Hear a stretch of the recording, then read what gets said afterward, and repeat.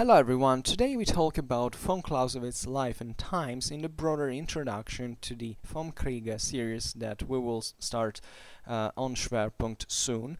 I won't update that very often because I believe I want to make essentially one video per paragraph of the Vom Kriege, and that will happen I think like once or twice a week. Naturally, Schwerpunkt will remain mostly themed on history and military history. That's the main topic essentially of the channel, but this is gonna be interesting, I believe, as I explained in the other video, and it can also work for me better as a gap filler, not because it's kind of easier to discuss about, to comment on von Clausewitz's theory at all, but at least it's a more compact, text. It doesn't take me, further time to research to put up something. So it can be also we'll try to make kind of shorter videos on this occasion. It really depends on the length of the paragraphs, because certain paragraphs of the Vom Kriege are extremely short, others are extremely long. So that will really depend, but it can work a bit like also as a gap filler, given that in the future I will have perhaps a bit less time. I will try to keep it naturally at this point one video a day, but can it happen maybe that I won't have time. This is not important. What I want to do today is a chronotaxis of von Clausewitz's biography and works, essentially, and the political / military and social context, basically, in which von Clausewitz was living, as well as the literary, artistic, and scientific production of those times. The latter, actually, this is important because it makes you understand the man and his thought, essentially.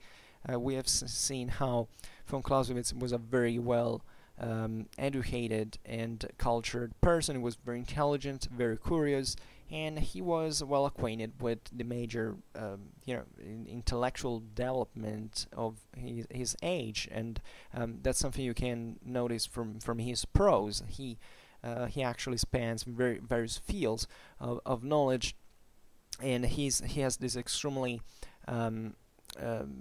this amazing, I would say, ability of synthesis, putting together so many even metaphors and analogies that are drawn from these various fields of knowledge, and that yet are always so very effective, so very clear.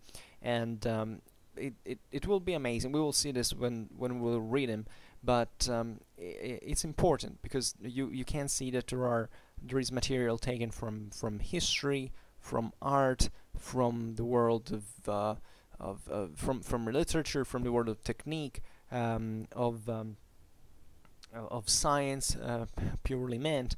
In the Vom Kriege is really a book that is also meant to be read by anyone. This is also very important. So we will focus on that now when we will read it. But let's just start this and make it, trying to make it simple. So Carl Philipp Gottlieb von Clausewitz was his name. Von Clausewitz was born in Burg, close to Magdeburg. Actually, the town today is called Burg bei Magdeburg. I also was very close to that at Travemünde, and unfortunately, on vacation, and unfortunately I didn't visit Burg bei Magdeburg, von Clausewitz's tomb. I have to get there once again. Absolutely. We're in this is in Sachsen-Anhalt in Germany. Von Clausewitz's family was of Polish origins, seemingly. He belonged to this well-off middle class, substantially, that was prevalently made by I would say medium, small level grade of bureaucratic functionaries, small landowners, cadet branches of the noble families, by professionals and intellectuals. So social groups that at that time were taking actively part into the movement of Prussian patriotic rebirth, and were cultivating cultural interests, and even if within the traditional respect towards the constituted powers, they weren't insensitive to the new revolutionary ideas that were essentially in ferment in those years. So in 1789, as we know, the French Revolution broke a balance, an equilibrium that seemed unmovable, unchangeable up to that point. In 1800 were codified in later years were codified the rights of man, of the citizen. The 19th century essentially opens into this context of impetuous, unequal and contradictory technical and industrial development, where the bourgeoisie is in ascent substantially. So Europe is swept by this, is crossed by these new ideas of people and nation, and therefore and also it's began with all its terrible consequences, but also its very strong political meaning, the adventurous Napoleonic epopee. So the question is a revolution an idea that is exported on the points of on the bayonets? Well, yes, especially the French Revolution is substantially different, for instance, from the American one. The kind of the outcome, wars, they happen in both contexts, but the ideas are very different. Especially, if you read Burke, on generally speaking, you know what we're talking about. The idea that the French Revolution started with certain legitimate ideas of equality, brotherhood, and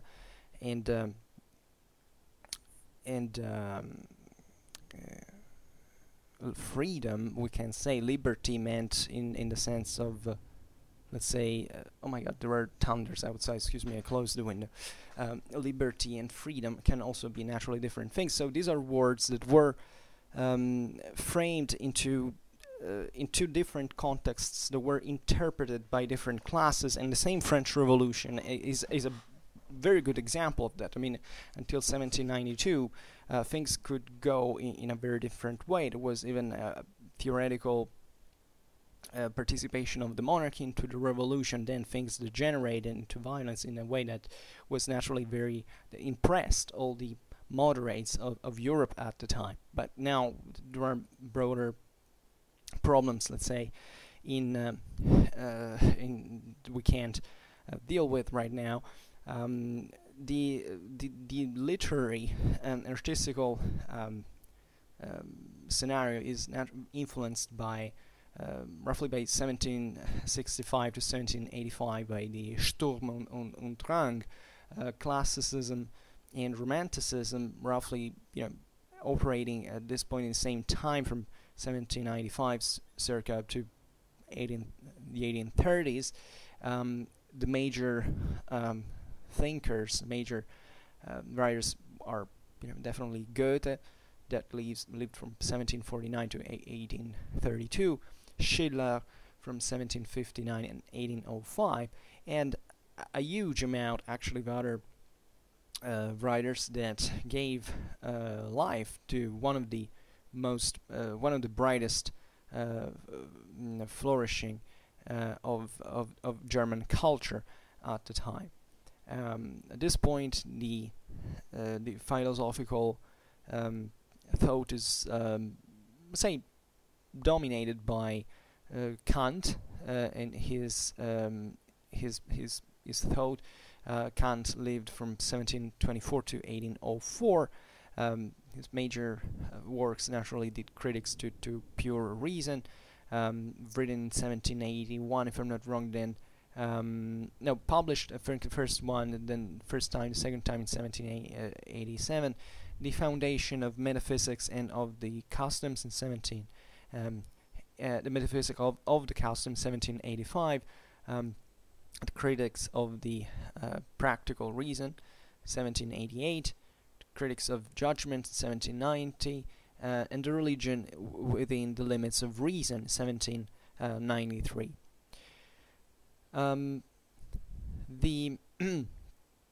when he was 12 in 1792, von Clausewitz embraced the career of arms. He enlists into the Prussian army as an NCO and flag bearer, essentially in the Prince Ferdinand Regiment of Potsdam.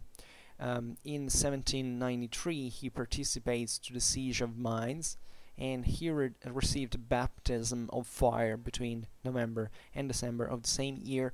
And in 1794, at only 14 years old, he's named officer. He's appointed officer. So this is a very difficult moment, convulsive moment. On November the 20th, 1792, the Prussian army is obliged to retreat from Valmy.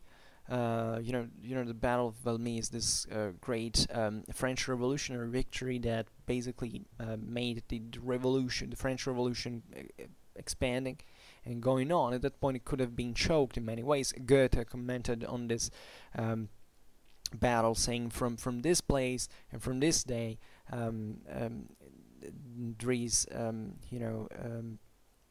essentially a new starts a new era for humanity. And indeed, it's not so wrong, given the consequences that brought largely into history. On October the 21st, Mainz is surrenders to the French, and on December the 2nd,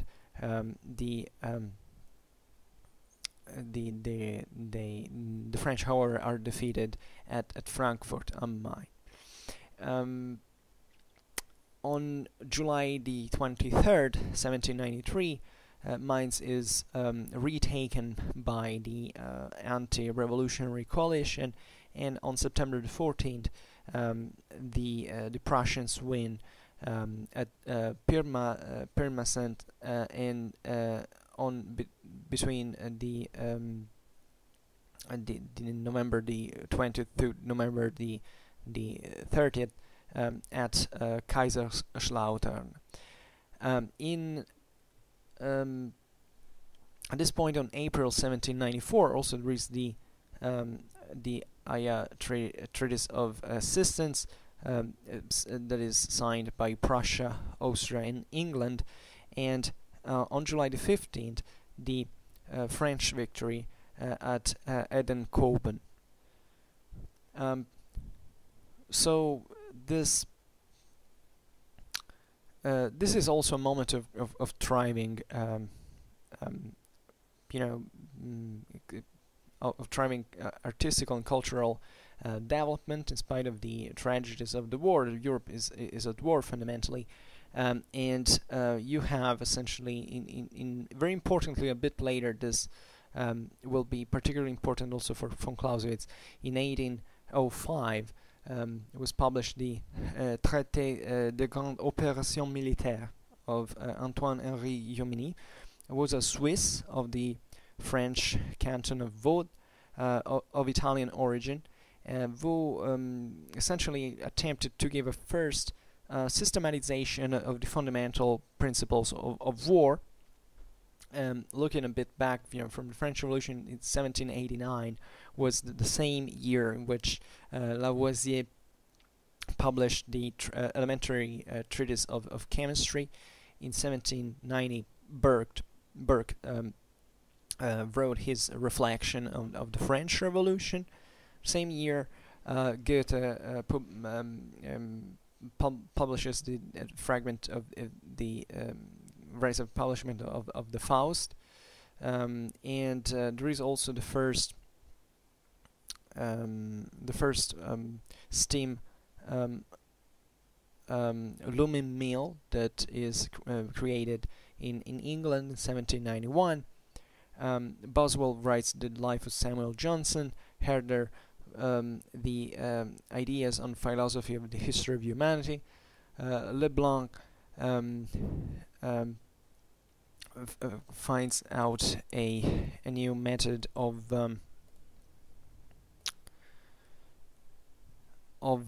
fabrication of the soda, essentially, and founds in 1790 a great chemical plant. In 1792, Galvani writes on the strengths of electricity.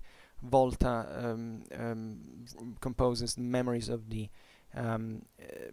animal electricity.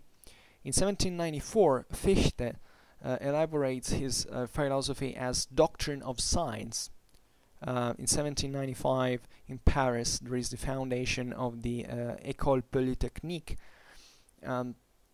So this is a very dynamic moment as you can understand, in parallel with the major political and military events that shatter the world. Von Clausewitz at this time is still a boy, and he, however, reveals very strong inclinations for learning. He's a passionate reader. He loves especially history, and he also displays very uncommon dispositions to the military synthesis. So he's very well predisposed for what he would actually prove to become. It is essentially that the theory he will master, the military theory, and he these characteristics of the young von Clausewitz make him very much idoneous for the military school of Berlin, where he arrives in 1801. And he had for master the Gerhard von Scharnhorst, who lived between 1755 and 1813, was this eminent political and military figure, an organizer and reformer in following years of the Prussian army. In this period, the von Clausewitz essentially studies for 2 years in Berlin, and he really ranks among the best students, and he reads the national classics and starts to cultivate also this type of meditation that is the most congenial to him, that is the one of the theory of war, as we've seen. So initially, his literary model was the General Principles of War by no one else but Frederick the Great. However, very soon von Clausewitz starts making practice from the ancient authors, ancient and modern authors, from Polybius to Nast. He has this very intense studying of military writers such as Montecuccoli and Maurice of Saxony, also Prince Deligne and Lloyd, Puységur, Follard, and Marshal Guibert. So Scharnhorst at this point immediately spots the exceptional talent of this student and takes von Clausewitz under his wing fundamentally. This is a very important part of important episode in von Clausewitz's life, because event in von Clausewitz's life, because in virtue of this friendship, he can enter eventually into the courtly milieu of the Hohenzollern. So these are the years of very intense, events, as in essentially on April the 5th, 1795, there had been the Peace of Basel, into which Prussia basically ceded to France the territories on the west bank, left bank of the Rhine. On May the 17th, there is this essentially line of demarcation between northern Prussia, that remains neutral fundamentally, in southern Prussia that keeps actually fighting against the French. On October the 17th, 1797 there is the Treaty of Campo Formio, and in November-December the Congress of Rastatt. So in 1799 instead there is the essentially the liquidation of the Congress of Rastatt, and in 1800 Napoleon becomes first consul the French Republic. In December, Prussia adheres to the so-called Congress of the Neutrals, practically. In 1801 there is the Peace of Luneville, which confirms the Treaty of Campo Formio, and on February the 9th, 1803, there is the so-called recession of Ratisbon, and Napoleon also becomes consul for life. In 1804, Napoleon is crowned Emperor of the French. So the French Empire is practically founded. The following year, 1805, Napoleon becomes King of Italy, and on December the 15th, there is the finally the Treaty of Schönbrunn, into which Prussia obtains the Hanover, but cedes Bavaria and Ansbach-Bayreuth to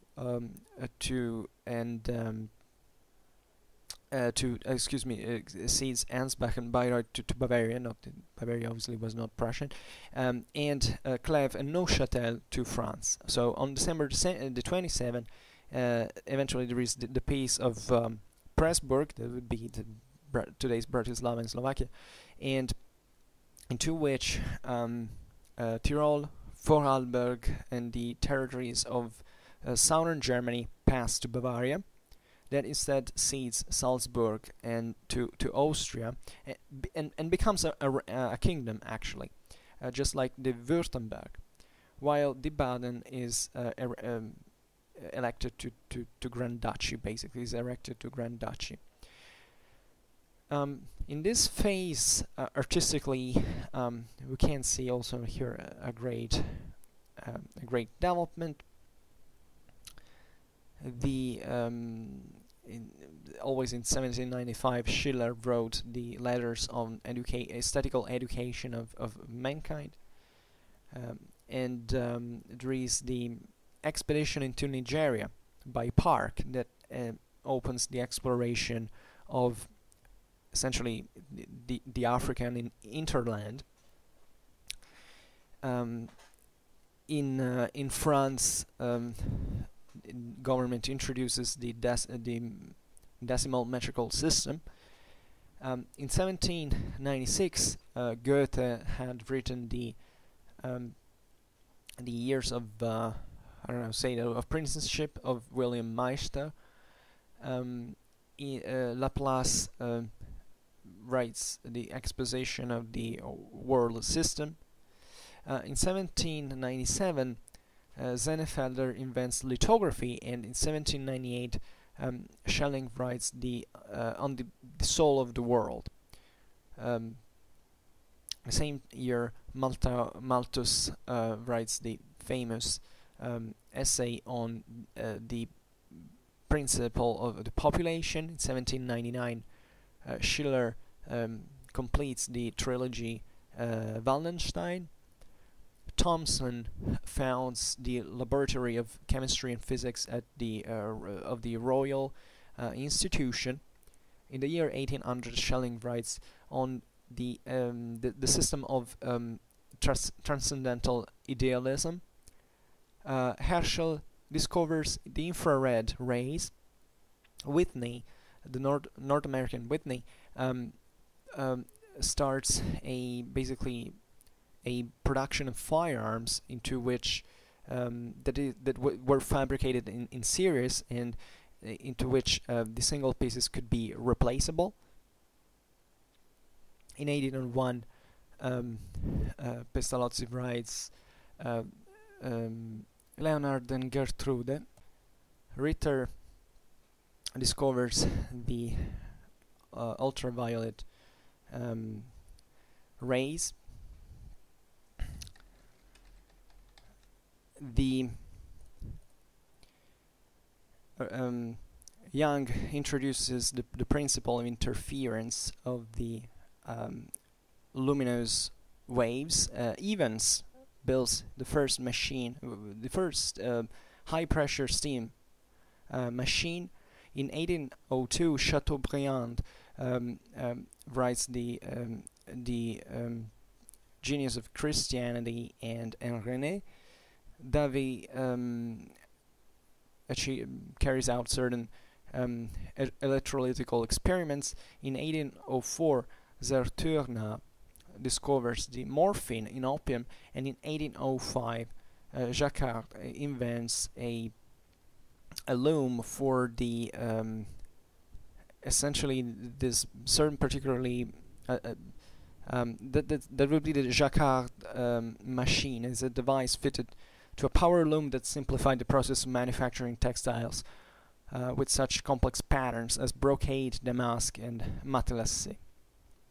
Excuse me, I wanted to look at one thing. Yes, okay. I wanted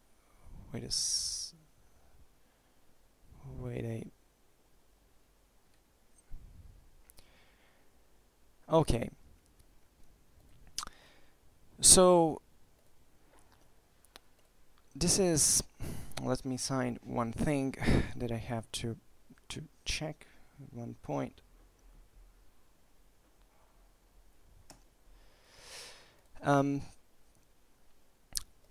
What else? In the same years, in the 2 years of up to the war of 1806, von Clausewitz at this point was carrying out certain routine charges like field service and garrison life that make him acquainted with the many subaltern aspects of the profession of arms, let's say. And in the meanwhile, however, he keeps on studying, and on his own, his favorite topics, and he widens the field of his study with new, deep, conceptions and acquisitions. He discovers Montesquieu and Machiavelli, and he understands that the work to which he's aiming can't really be separated from this very rich intellectual nurture and a specific technical as well as scientific culture. Also in 1804 he meets Marie von Brühl, that becomes his fiancée in 1805. So this is a bit of a troubled relation because Marie's family is kind of dubious relatively to the convenience to give Marie in spouse to the to a military man. The Marie's family essentially was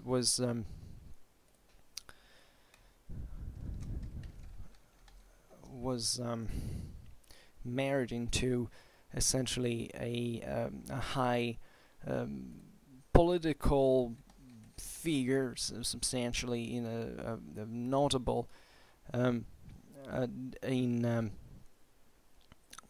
the time. So there was this kind of, von Clausewitz was relatively, he was not from a bad family, of course, but at that point his hierarchies were kind of stricter, and marriage was definitely also a matter of convenience in making social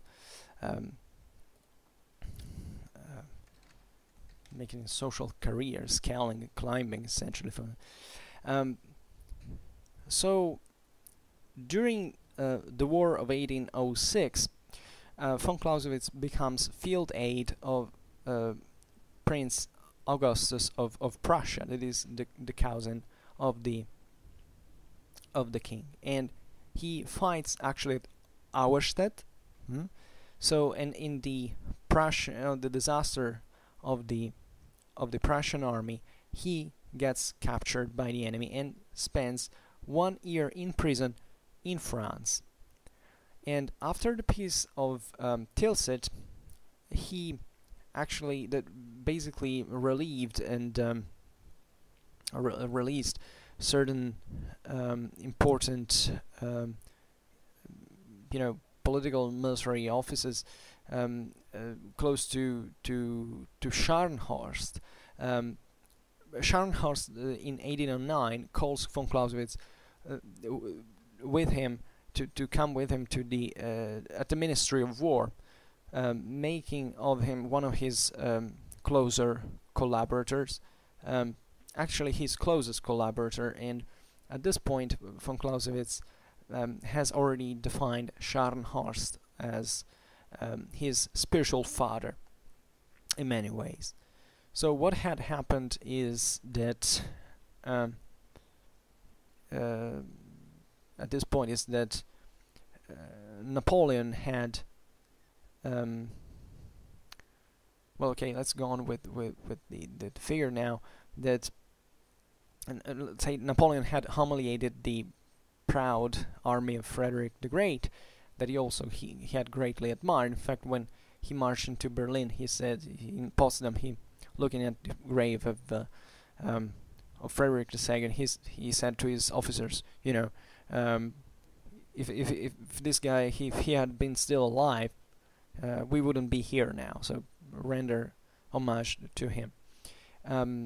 So the war shatters the political and social Prussian building, let's say, and that in the treatises eventually that would happen in 1815, the oppressive regime that followed in Prussia couldn't really contain a tendency that wanted to transcend the traditional system and of the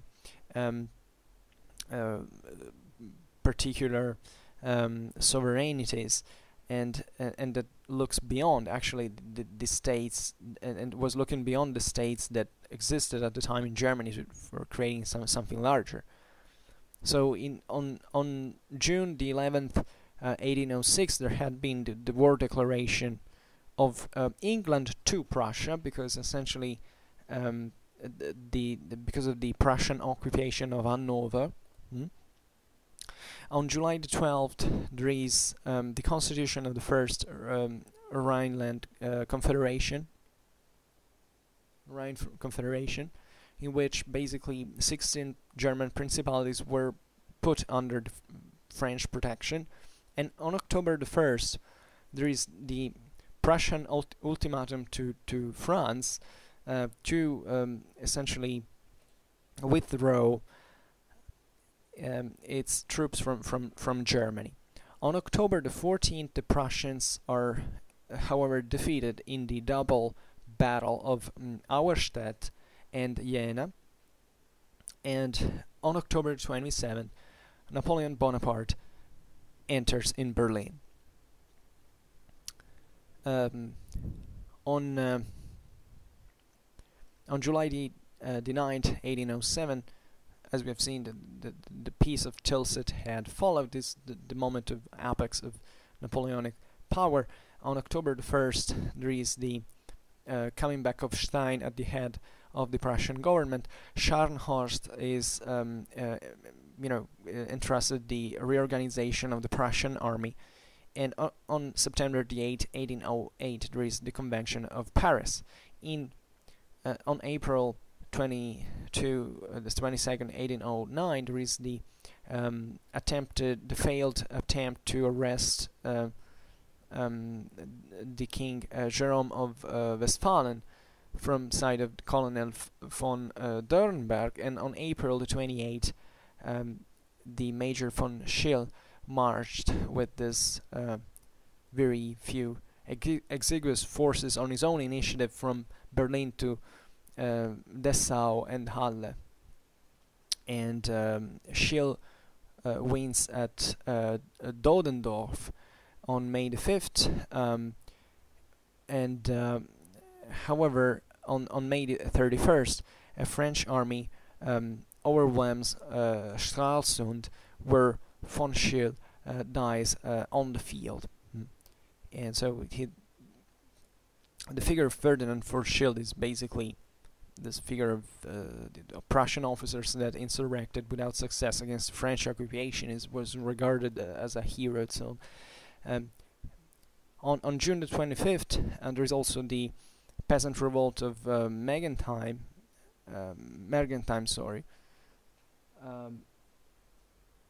and October the 14th, the peace of Schönbrunn. In the meanwhile, so this is Prussia basically underwent this major military reform promoted by Scharnhorst. So that is in the frame of the politics of the Baron von Stein, that after the collapse of Prussia, so compulsory military service is introduced, as well as the integration of the army with a national militia, the elimination of certain humiliating punishments, and also of the several privileges of nobility, the renewal of the general apparatus, and the preparation of a sort of people in arms for the war of liberation. So this is a bourgeois reform, which class value is expressed in the importance that the army tributes to the merit, and without, essentially keeping into account the social origin of the soldier. So the Prussians basically learned from the lesson of the French Revolution and of Napoleon.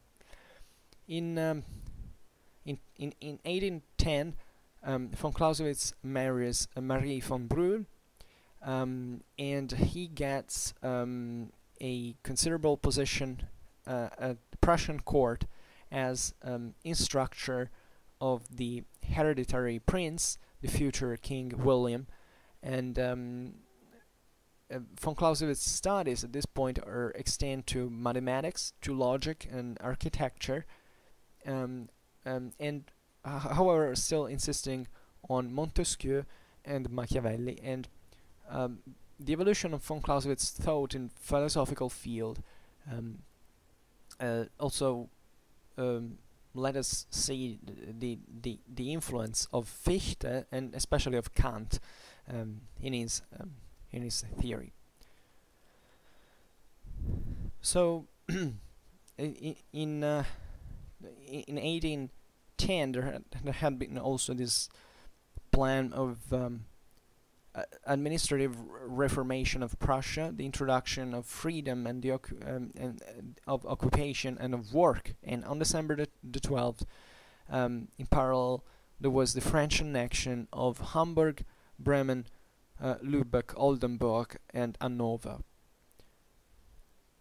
And in 1811, there was also a new edict that regulated the relations between the peasants and the landowners into Prussia.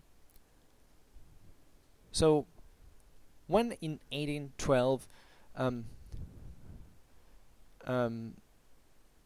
after, as a consequence of the heavy pressure from Napoleon, Prussia becomes allied with gets allied with France against Russia.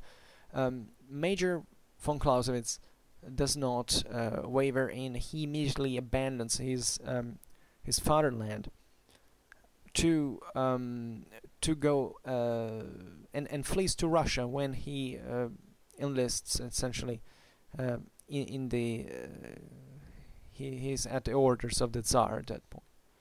So this is important because he was condemned, sentenced to death into Prussia, because he had, as a Prussian officer, he had basically deserted to the Russians at that point. Naturally, he will not be executed when he came back to Prussia in very different circumstances. So at this point, von Clausewitz is a sort of philosopher of war. He's not just a professional of war. He wants to fight against Napoleon, that he considers as a despot and as an oppressor, albeit admiring his exceptional military genius.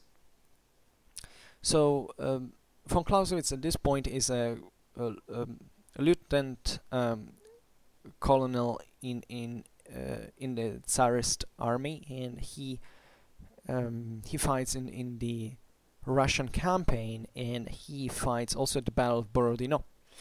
At the end of the French retreat, von Clausewitz is sent as a parliamentary to the General York, that is the the commander of the troops that had been furnished by Prussia to Napoleon, and convinces him to sign the Convention of Tauroggen, after which the Prussian troops basically switched from the French to the Russian side. So although Prussia was still formally allied with Napoleon at that time. This time, on February the 24th, 1812, there had been the in fact the treaties of French-Prussian alliance at Paris, that had brought in fact to the participation of the Prussians in the Russian campaign. Also on March the 11th there was the Edict of Emancipation of the Jews in Prussia. In June, December, the Napoleonic campaign into Russia, and the Convention of Tauroggen had happened on December the 30th of the same year. From a cultural point of view, in 1806 Goethe had finished his we didn't talk about this part. At this point, Hegel was the major philosopher. It was the hegemonic philosopher at this time. Hegel, born in 1770, died 1831. His most important work, The Phenomenology of Spirit, of 1807, The Science of Logic, between 1812 and 1816, the Encyclopedia of the Philosophical Sciences in 1817, the Philosophy of Law in 1220. These are major works.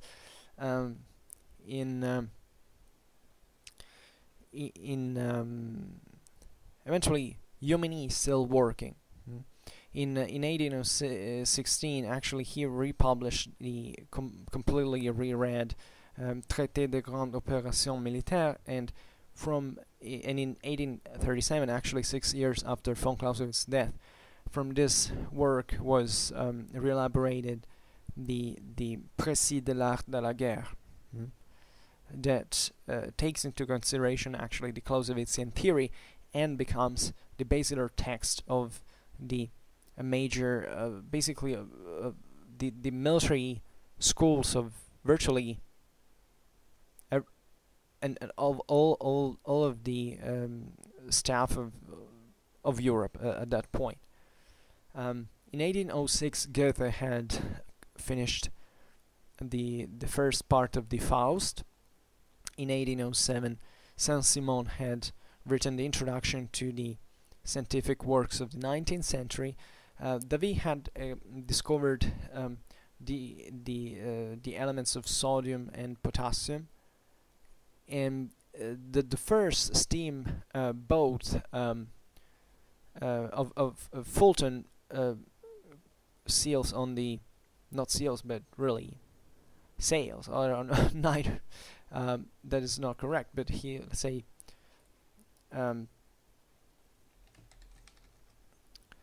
navigates, that's better, on the Hudson River.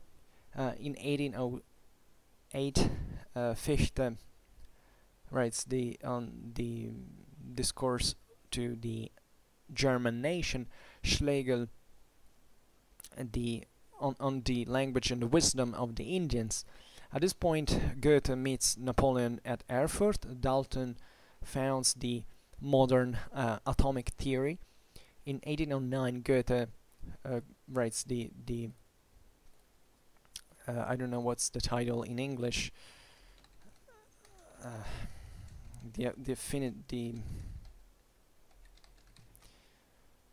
The elective affinities. Yeah, this is it. The beautiful book, by the way.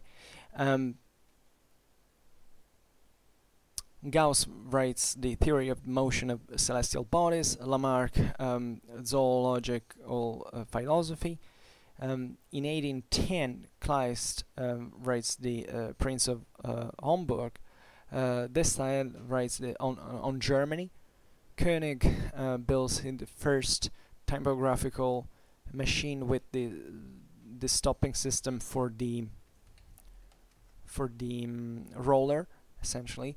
In 1811, Jan opens the first gym would be in Berlin. Niebuhr writes the history of Rome up to 241 BC. Krupp founds his steel plant in Essen.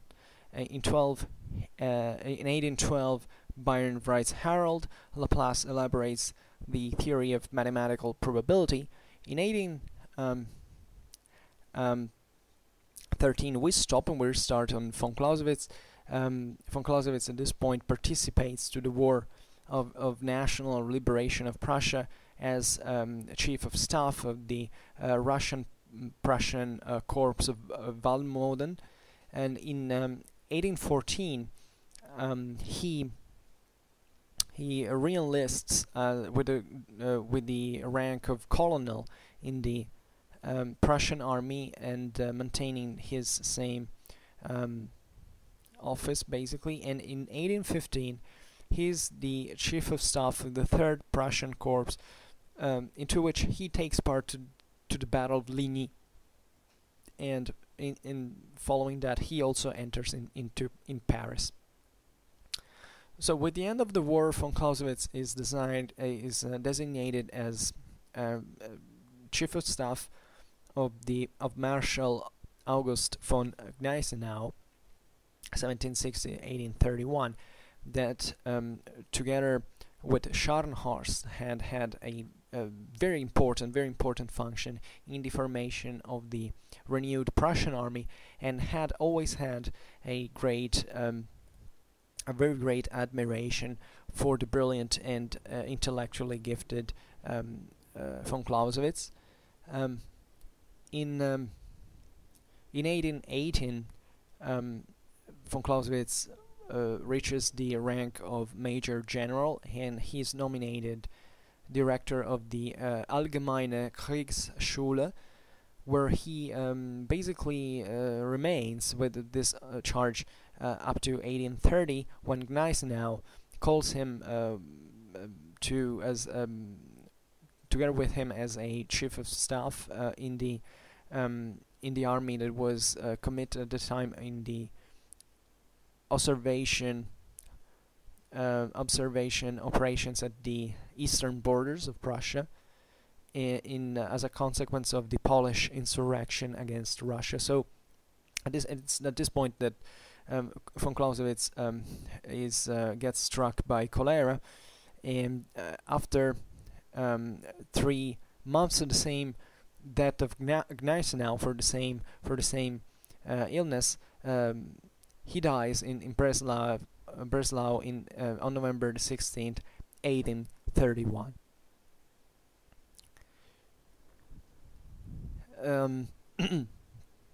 On February 1813, there had been the constitution of a territorial militia of assault troops at the Diet of Königsberg, and on February the 27th to 28th, the alliance between Prussia and Russia that had brought eventually to. So in fact, on March the 16th, there was the declaration of war from Prussia to France, and from March to October, there are the various phases of the this alternate phases of the war between the French and the Prussians, and finally between October the 16th and 19th, 1813, there is the overwhelming victory of the Allies on the French at the so-called Battle of the Nations in Leipzig. Between February the 10th and 14th, 1814, Blücher had won at La Rotière, but had been eventually he gets defeated in the Champagne. And on March the 1st, there is the Treaty of Chaumont among the Allies. Between March the 7th and the 10th, there are Blücher's victory at Craon et Laon, and on May the 30th, the first peace of Paris. So at this point, the German states, with a rather weak federal union, become independent. So in September, there is the Boyens Law on the compulsory military service in Prussia, and as well as the beginning of the Congress of Vienna. So on June 1815, the Congress of Vienna ends. Prussia obtains Pomerania, Western Pomerania, and a part of Poland, 3/5 of Saxony, and the Grand Duchy of Berg, as well as the Rhineland. The Germanic Confederation is made up by 38 states, represented at the Federal Diet of Frankfurt under the Austrian presidents. And on June the 19th, there is the famed victory of Wellington and Blücher at La Belle Alliance, so the Battle of Waterloo. On September the 26th, there is the Holy Alliance between Prussia, Austria, and Russia. So this brings to the disappointment of those patriots that had hoped for a different order to be settled in Germany. And between 1816 and 1831, after the first episode of the Grand Duchy of Saxon-Weimar on May the 5th, 1816, all the territorial sovereigns grant a constitution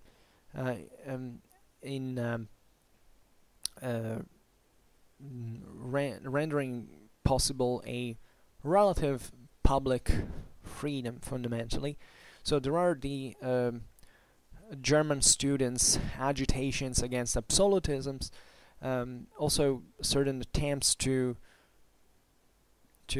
limit the liberty of the students, just like on March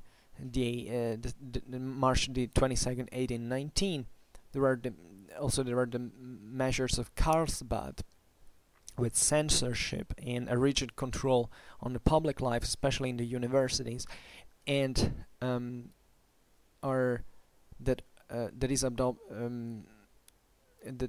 are adopted secretly, actually, by Metternich and the King of Prussia in their meeting of Teplitz. So this is the final act of Vienna, essentially. All the power is concentrated into the hands of the territorial sovereigns on May the 15th, 1820. So order basically reigns in Germany until 1830. The news of the July Revolution provokes certain popular, movements, bloodless popular movements at that point, and there are certain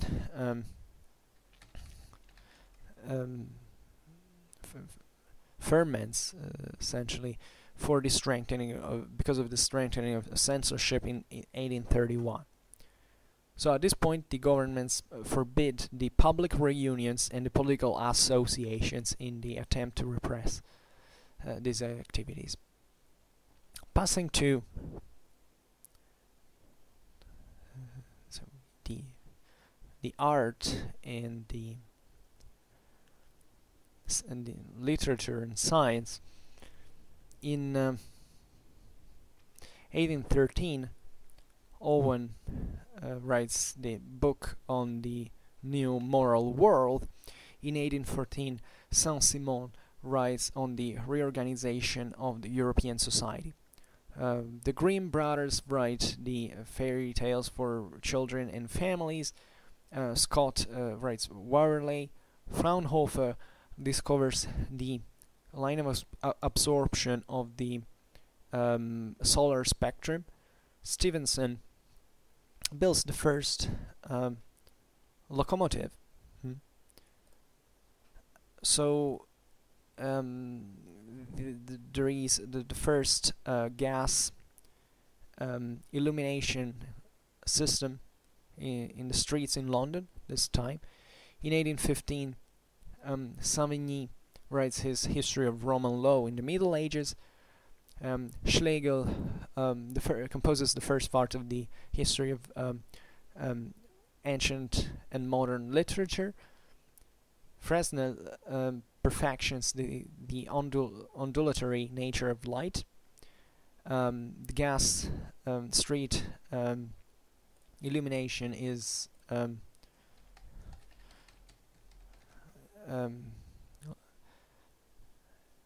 lightning, let's say, is introduced.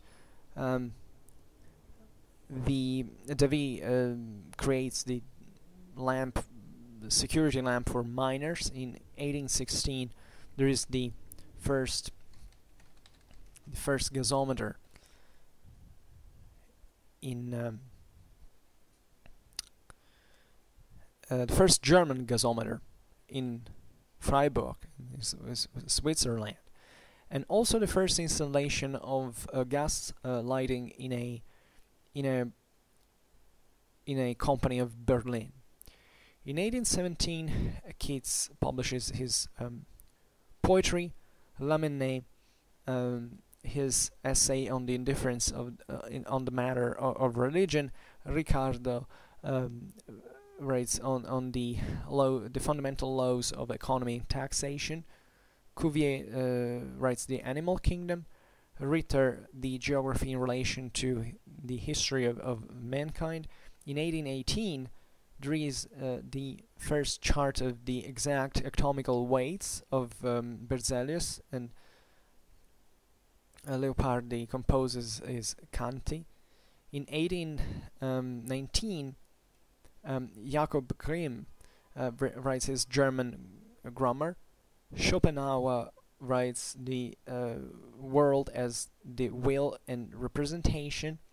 There is the first crossing of the Atlantic Sea with a ship that is permanently functioning, navigating with steam power. In 1820, Lamartine writes poetical meditations. Shelley composes the liberated Prometheus. Ampere discovers the electrodynamic effects. Biot Oersted Savart discovered the magnetical effects of the electrical currents. In 1821, Demestre writes the evenings of Petersburg.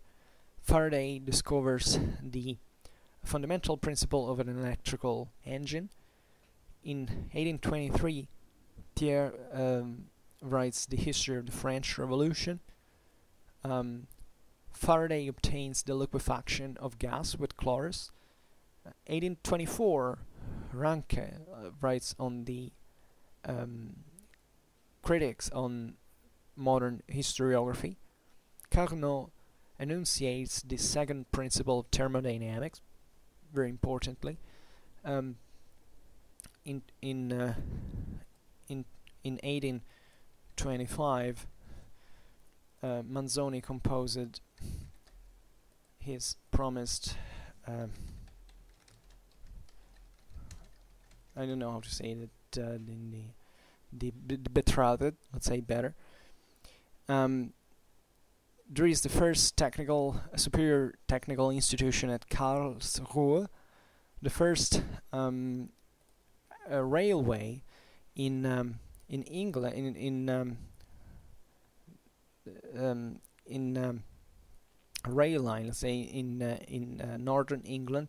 In 1826, Froebel writes on the education of mankind. Hölderlin, his lyrics own enunciates his law on the resistance of metallic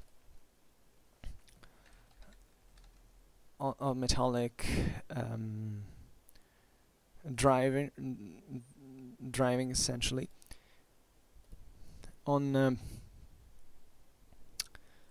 There is the first street lightning, gas street lightning in Berlin. Lobachevsky and Gauss create contemporarily and independently from one another non-Euclidean geometry in 1826. In 1827, Guizot writes The History of Civilization in Europe, Heine the Book of Chance, Hugo the Prefaction to Cromwell. Baer discovers a egg in mammals, and in 1829 Balzac begins his cycle of human comedy. Goethe writes the Years of the Peregrination of William Meister. In 1830 Stendhal writes The Red and the Black.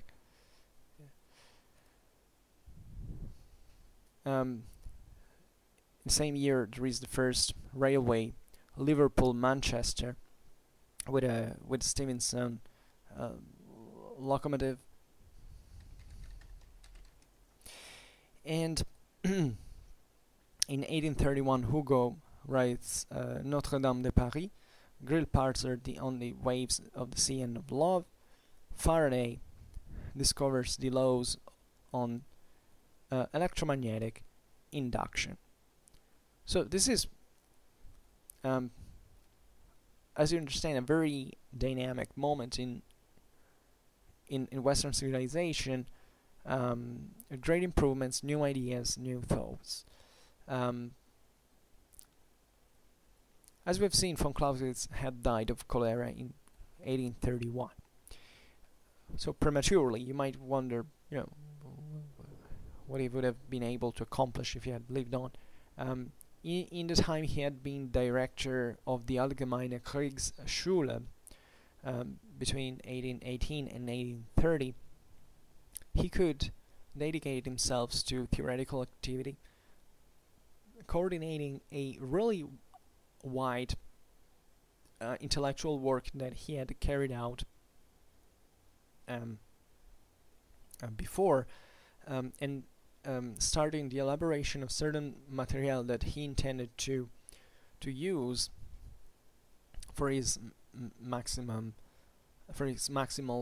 theoretical work. So he refined his philosophical competences, and by the way, he had also attended with great and regular participation the logic classes of the Kantian Kiesewetter at the University of Berlin, and he had further enriched his own mathematical scientific culture.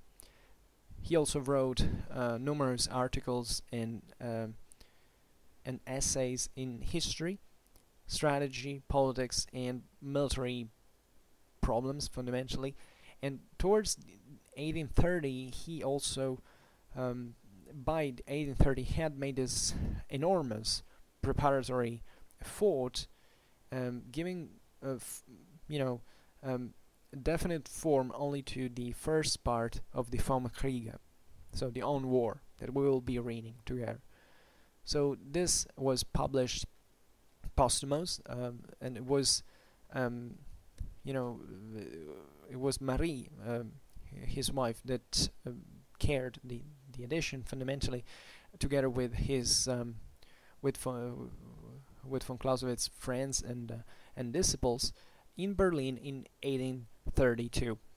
The introduction of Marie von Brühl is beautiful. It's also very moving.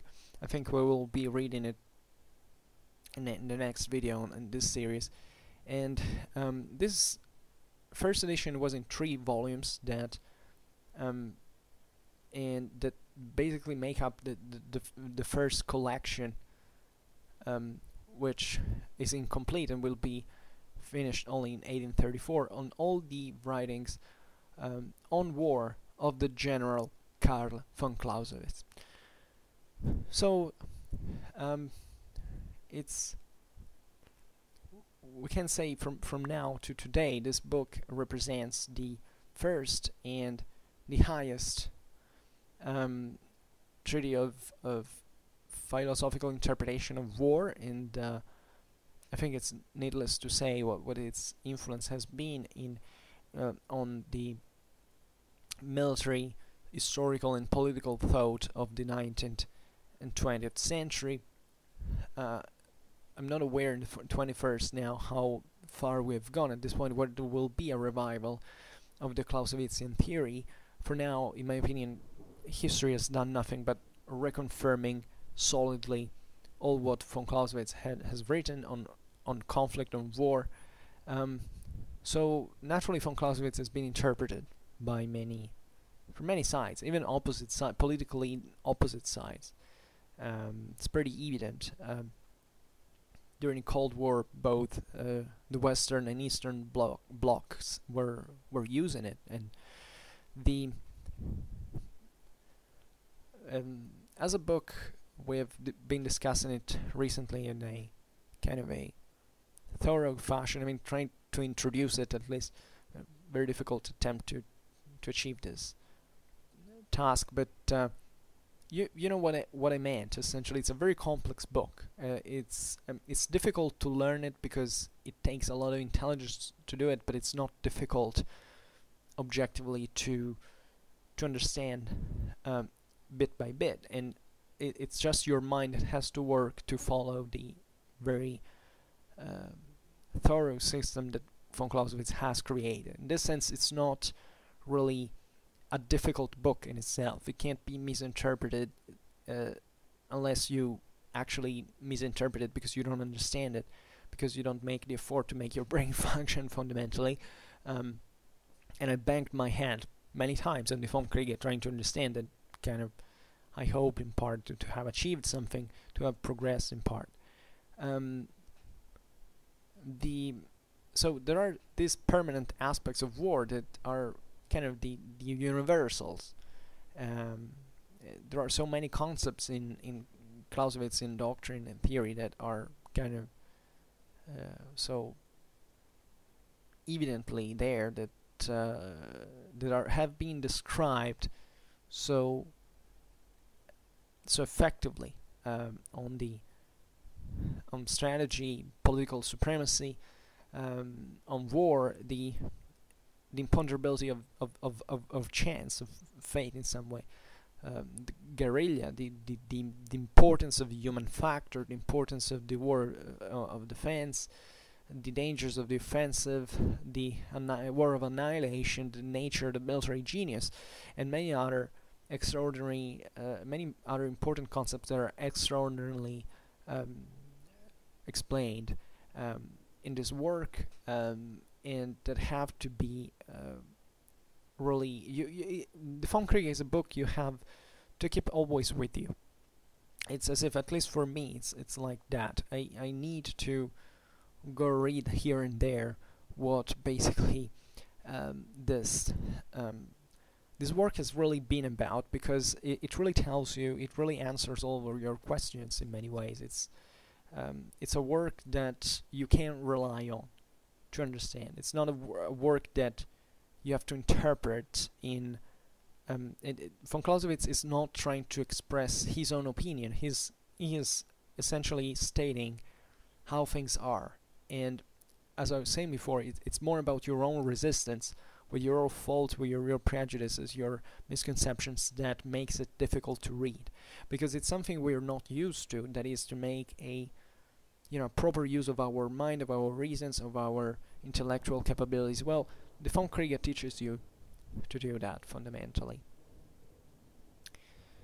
And this was perhaps a boring list of names and dates. I don't know how interesting you found to listen to me listing all of these works and names, but I think it's important because especially if, like me, as a medievalist, for instance, you're not much into that period in history between the end of the 18th and the beginning of the 19th century. Have been extremely important moments in our history. One of the most important, especially from a philosophical point of view, and theory of science, etc. So it's not a this is what I would like to leave you with. It's not a surprise that von Clausewitz was the consequence in part as an individual of that culture, of that period, of that mentality. Naturally, there are ocean of inks written on the influences that von Clausewitz received from this world.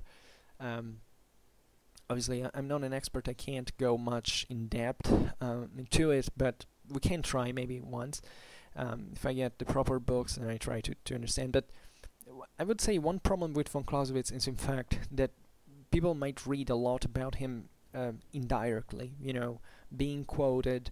Other people will comment his work.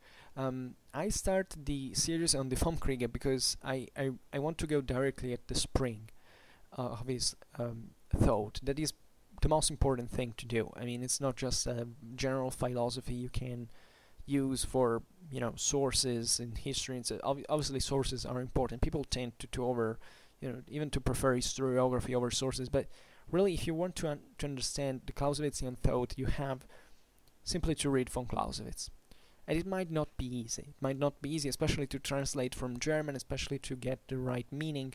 I will probably make mistakes myself. I mean, I can't promise you. I'm not coming here as an expert telling you have to listen to me. Just I would like to make these lectures as really lectures. That means readings, because that's what it is. We all read von Clausewitz together, and I hope to be up to the task, at least for getting the essential Clausewitzian thought. Then other secondary aspects that I leave it to people who have much I mean, I know it sounds bad, but there are deeper aspects that have to do also with the general philosophical conception of the author, etc., that I leave to people who are definitely way more expert than me. But von Clausewitz is fundamentally the source, the direct text is fundamentally what you have to look at when von Clausewitz was explained. Interestingly enough, as I said also in the other video, von Clausewitz had a huge fortune among civilians, although he was a military man. This is very important because, for instance, with Jomini, it happened in the other way around. Why is this? It's kind of a question we could well deserve a video on its own, but let's say in general that I think the Clausewitzian message contains this the importance of the moral necessity of considering war as a political option, not for pushing you to make war, but if anything to be ready to win one in case you will find yourself in a war. That's very important. That's von Clausewitz teaches you how to deal with so many things that even go beyond war, that essentially analyze the nature of conflict and so on. So while Jomini essentially was appreciated by the more than von Clausewitz, also among the military, I mean by the same military classes that looked in Jomini essentially a sort of manual that they could use. Jomini's work is a sort of manual they could use to actually win battles on the field, as if it was, I don't know, a war game, and they failed because there was also kind of there are deep philosophical questions, positivism, the impact of Napoleonic theory of war. I mean, and how Napoleonic era was essentially absorbed in the mindset of the political and military elites. Von Clausewitz goes far beyond, and it looks essentially at nature of war in itself and that is, however, as theoretical it can be, it's actually way more pragmatically effective than Jomini's one. That it seems practical at the beginning, but it's very theoretical. So, and the other interesting thing is that actually Clausewitzian theories have been applied to real war, and they made history. As we were saying in the other video, without von Clausewitz, there would have not been a second German Empire. There would have not been a Soviet Union. I mean, Clausewitzian thought changed radically the history of the world, of mankind. I'm not kidding. If Lenin had not been a Clausewitzian, no Soviet, no Bolshevik revolution, they would have been crushed. History would have been completely different. Without a second German Empire, we wouldn't know German, everything in the balance of the world would have completely changed. Completely. So, this is a proof of what the thought of a single individual can achieve, the effect it can have on world history in a broader way. So, and these historical episodes actually reconfirm that only those who understand Clausewitzian thought are, who understood it best, obtained the best results, if they were capable enough, naturally, and if they had naturally the preconditions.